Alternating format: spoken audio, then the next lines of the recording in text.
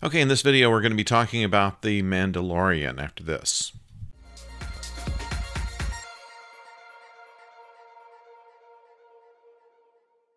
Hello out there, I'm the oldest nerd, and we watched episodes 6 and 7 of The Mandalorian, and I really didn't have much to say about Chapter 6.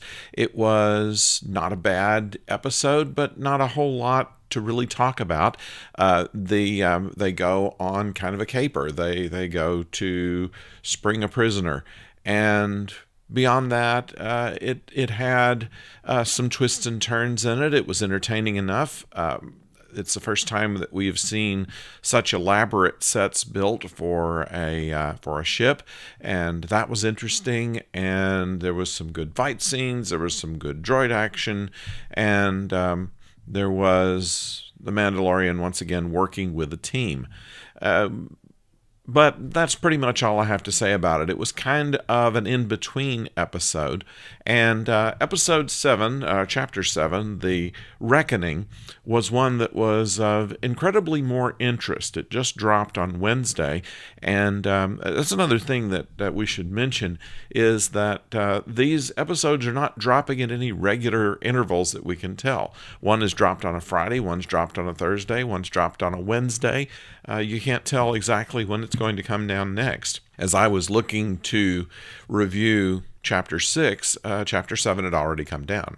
And it's a good thing.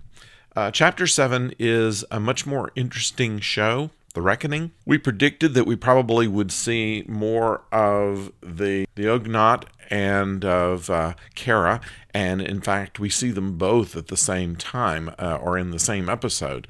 It seems that the Mandalorian has come to the understanding that he is going to be forever hunted until there is something that is going to resolve this hunt that's on him about the child. He is contacted by Karga back on Navarro, kind of in charge of the city, and has connections to the guild, and would be willing to reinstate the Mandalorian into the guild and provide him very handsome recompense if he can take care of the original client that was wanting the child to begin with.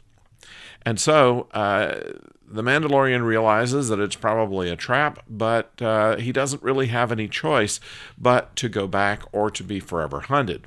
And so he decides that he needs some backup, and he goes back and finds Kara, who it's reminiscent of the one of the early scenes of Raiders of the Lost Ark, where Indiana Jones meets his old girlfriend, played by Karen Allen, and she's in a bar winning bets, drinking people under the table. This is a similar thing where Kara here is in kind of a fight where they're tied together and is allowing people around her to bet on her or the other guy and reaps the rewards of it.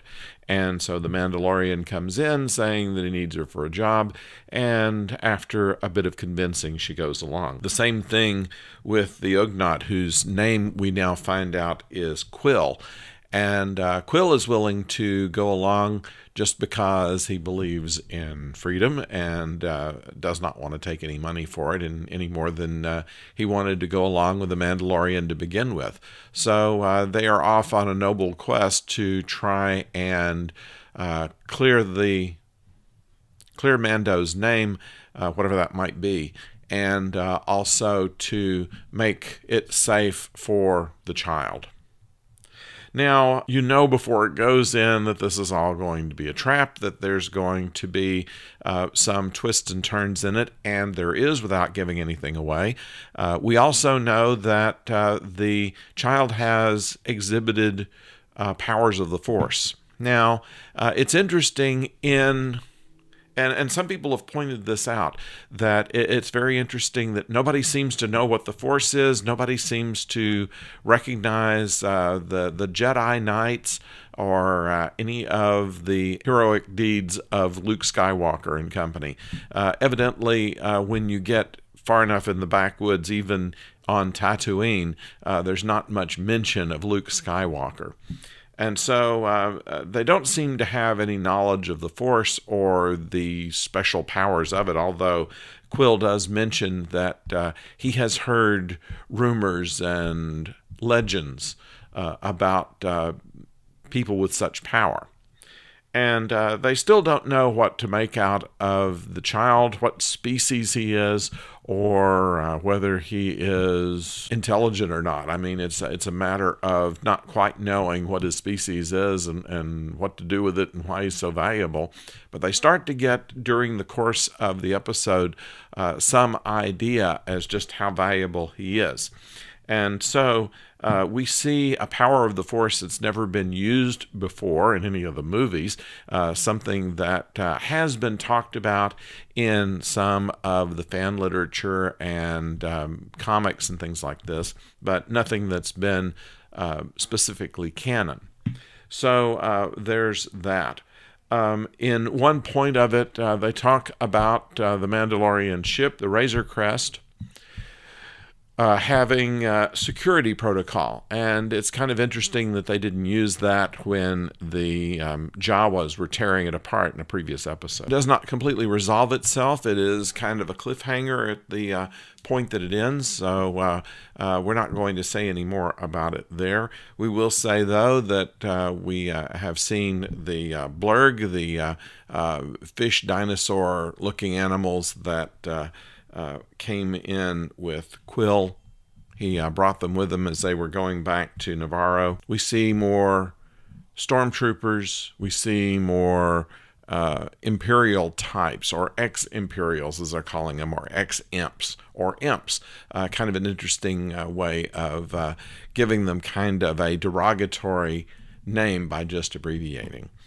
At any rate, and something even mentioned in Chapter 6, where one of the team that's going with the Mandalorian was an Imperial sharpshooter. The Mandalorian said, well, there shouldn't be much to worry about there, kind of sneering at the idea that anybody in the Empire can shoot straight. One of the things that fans have pointed out for a long time, that nobody from the Empire seems to be able to hit a target even from 6 feet away.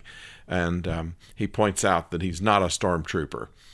At any rate, of note here is Giancarlo Esposito, who plays the Moff, who is looks like he is going to be the chief adversary that's bringing in all of this firepower and has designs on the child.